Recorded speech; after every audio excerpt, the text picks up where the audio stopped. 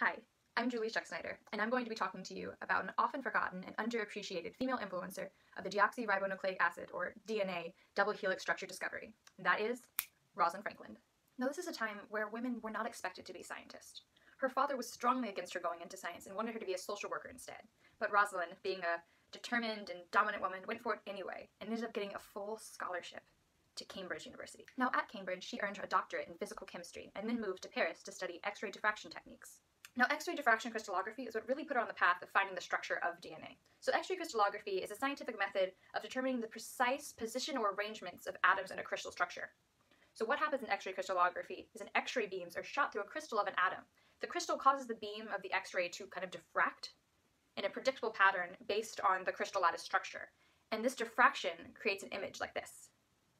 Now, what's really cool about Rosalind Franklin's work with X-ray diffraction crystallography is she helped pioneer a way not to just use it with single crystals, but to find structure of complex, unorganized matter, which was incredibly complex and hard at the time. So in 1951, Rosalind left Paris and moved back to London to work as a research associate at the King's College. At King's College, Rosalind Franklin was put on a team studying DNA and its structure, which was a really hot topic at this time. Also on this team was Maurice Wilkins. Now, Rosalind Franklin was continuing working with X-ray diffraction alongside a student named Raymond Gosling. And they decided to start taking pictures of DNA, and with this they discovered a dry A form and a wet B form. They took pictures of this B form of DNA and produced a photograph that's incredibly famous called Photograph 51.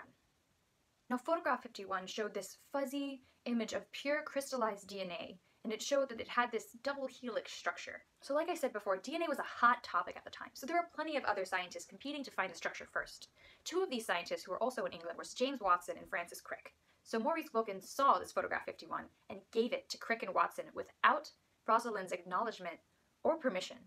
Watson and Crick, seeing Photograph 51, almost immediately recognized the structure and found it before Franklin did. So Watson and Crick beat her, using her data, and she had no idea that they used it. Now, 4 years after her death in 1962, Watson, Crick, and Wilkins all received a Nobel Prize for their work on DNA. Now, Nobel Prizes are not awarded posthumously, so she did not receive one. But it still begs the question, would she have received one if she was still alive? Now, Rosalind Franklin's contributions to DNA was never truly acknowledged in her time, so she died without knowing the amazing contribution she made to the scientific community. But today, her discoveries has led to advancements in how we identify criminals, understand the origins of food spoilage, and how we treat diseases. Her discoveries have led to making penicillin, medicine, enzymes, and many biofuels.